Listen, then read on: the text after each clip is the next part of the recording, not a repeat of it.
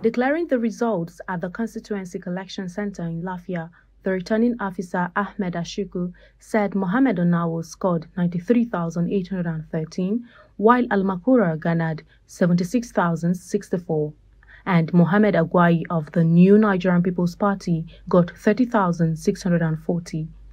And what we are interested in as far as this form is concerned is the number of registered voters and those that have collected their PVCs. Francis Orogu, the Nasarawa State People's Democratic Party chairman, speaks on the outcomes. Of all sorts, conspiracy with securities, conspiracy with INEC, conspiracy with government, everything they did. We have election that was conducted within 5 local governments, and 4 local governments were declared fully without one issue.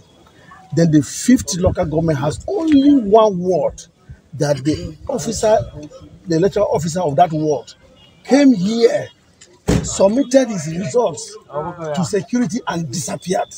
Meanwhile, Ahmed Wadada of the PDP and Senator Godiya Akwashiki of the Social Democratic Party have won the Senate seats of Nasarawa West and North senatorial election. For the House of Representatives election, Social Democratic Party won Lafia Obi, Akwangwa Nasarawa Egon, Wamba and Kefi, Kokona and Karo constituencies, while the ruling party All Progressives Congress got the seat of Nasarawa, Toto and Awe, Doma, Kiana constituencies.